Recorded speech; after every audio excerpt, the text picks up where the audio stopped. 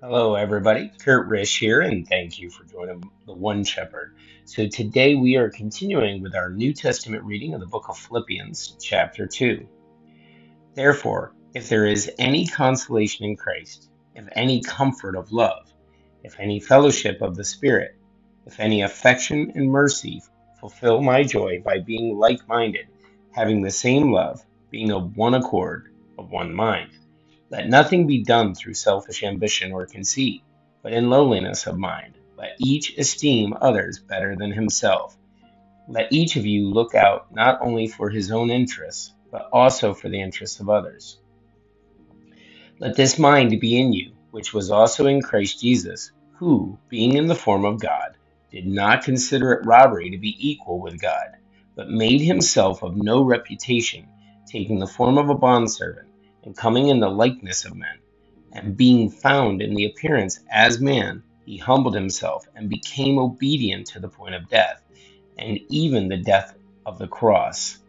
Therefore God also highly exalted him, and given him the name which is above every name, that at the name of Jesus every knee should bow, of those in heaven, and of those on earth, and of those under the earth, and that every tongue should confess that Jesus Christ is the Lord, to the glory of God the Father.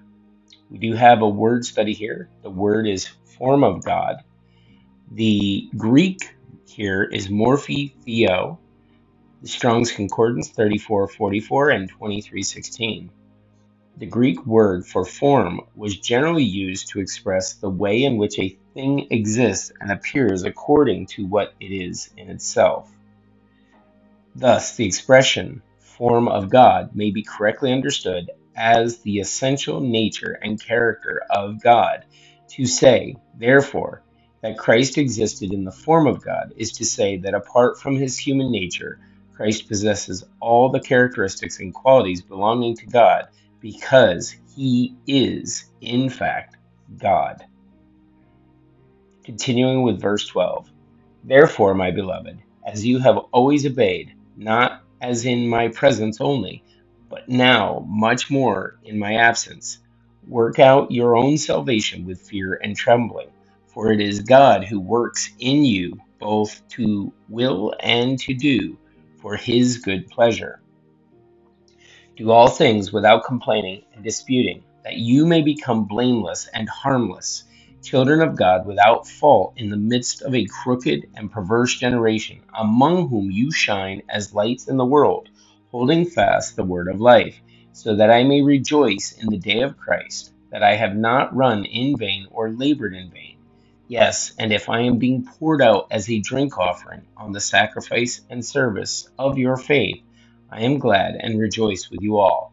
For the same reason, you also be glad and rejoice with me. But I trust in the Lord Jesus to send Timothy to you shortly, that I also may be encouraged when I know your state. For I have no one like minded who will sincerely care for your state. For all seek their own, not the things which are of Christ Jesus. But you know his proven character, that as a son with his father, he served with me in the gospel. Therefore, I hope to send him at once, as soon as I see how it goes with me. But I trust in the Lord that I myself shall also come shortly.